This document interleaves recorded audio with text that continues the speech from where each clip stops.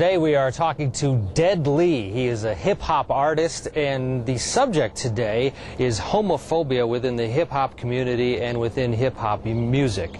It is pervasive if you really look at it from one point of view, and that is if you're actually looking for it. I was listening to artists like Eminem, who I dug his music, listened to 50 Cent, but they were saying things about my sexuality. You know, I'd be listening to Eminem. He had a song called Criminal where he says, I hate fags. The answer is yes.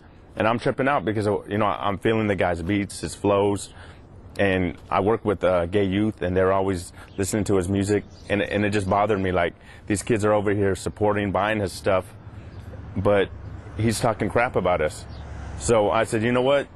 I'm going to be out with my music and give an alternative to these young gay kids or anyone who has an open mind, and, you know, let them decide. And, you know, there'll be open gay artists out there that have their own story to tell. Hey, we should point out, obviously, you are out and you are openly gay. Were you out when you began your hip-hop career, or is that something that you decided to direct your attention with and bring out as the part of your development in your career? The whole basis, I think, of hip-hop from the get-go was all about your struggle, about being real on whoever you were. You know, early artists, it was the black struggle, about being poor. And today, I think, you know, gay people are the ones really struggling, and they have a reason. We have a lot of stories to tell. So, yeah, I just decided to, you know, tell my story. You say hip-hop and other music actually is the same thing. It's about honesty and the artist's interpretation of honesty. Well, if one artist is honestly homophobic, is it just that person's opinion, and shouldn't that person also be honest?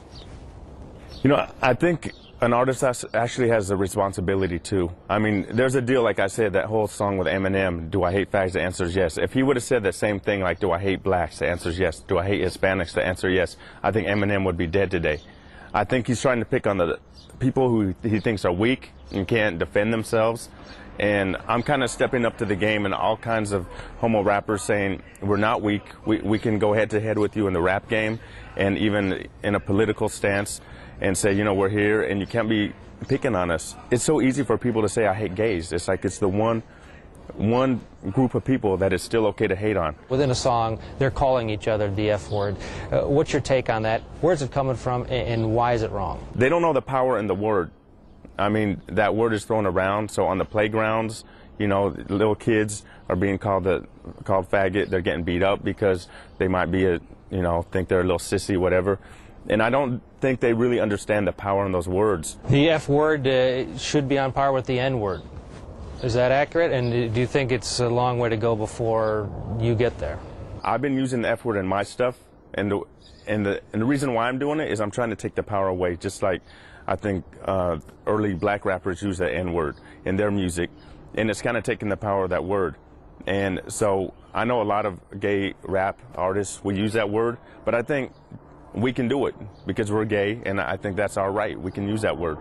Just as the blacks can use the N-word, I think we can do it.